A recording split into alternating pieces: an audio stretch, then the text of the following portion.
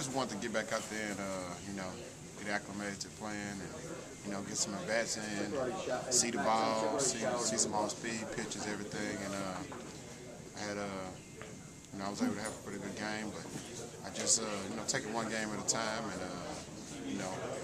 just go out there and play baseball. And let's talk about this game, this atmosphere, obviously, all the stuff with Chipper and the standing ovations. Just what does that do to you guys as a team and going through all that? Well, it motivates us, of course, but I think it's good for us because I just think that, it gets us used to a playoff atmosphere also.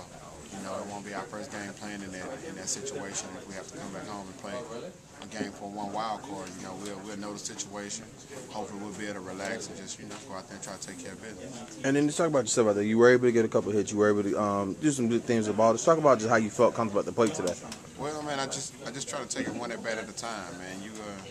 It's already a game that's not easy to play, so I just try to focus in on that one at bat that I'm going up there with, and I take it one at bat at a time from this at bat to the next one, and just go from there, man.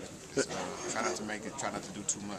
I know you're a team player, but do you factor on how important you are to this roster as far as getting on base, being that guy who sets the table for Hayward and the rest of the crew? Well, I know I'm a leadoff hitter. I know, I can make things go.